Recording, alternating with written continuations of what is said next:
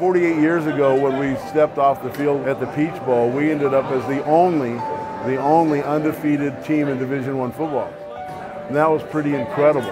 I mean, that is memorable today as it was then, and it was really, really incredibly fun. I might not see these guys in 20 years. I see them 1 second and we'll all hug each other. It's like we never left. It's a wonderful thing. You know, it's been 50 years since a lot of us have seen each other. And even after all that time, it's like it happened yesterday.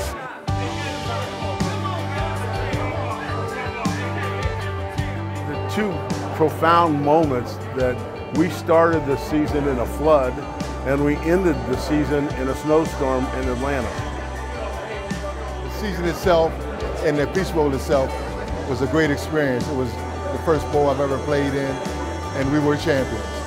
The Sun Devil Legends, who are part of one of the greatest teams in ASU football history.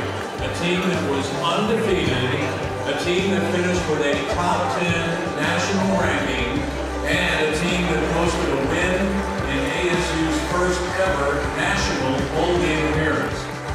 The undefeated 1970 Sun Devils were awarded a trip to the Peach Bowl. No sleet, no snow, no car wheels could stop that team from winning the big game.